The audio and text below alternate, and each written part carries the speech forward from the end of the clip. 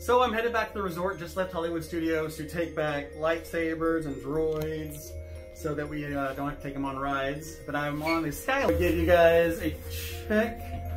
So the first 4 times we took this ride, not a ride, it's transportation, I was scared. I do not like heights, but I'm getting a little, I had to have my eyes closed and look at the floor, but I'm getting a little better. My eyes are open. I'm obviously recording. So I'm getting used to it. It's not as bad. This is the part I don't like.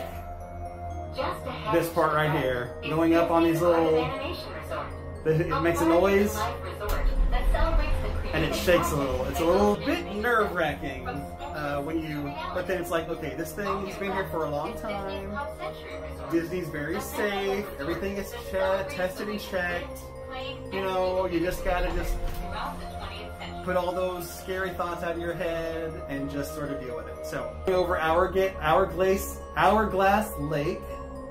This will take us to Pop Century, as well as the Art of Animation there. Now this is what I don't like, and what... We are now gliding over the sparkling waters of Hourglass Lake.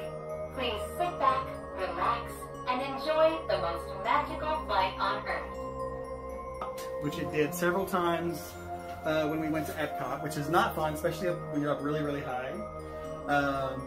It's not stopped, it's just going kind of slow. So, yeah, anyway, this is the Skyliner, headed back from Hollywood Studios to Pop Century. Still pretty cool.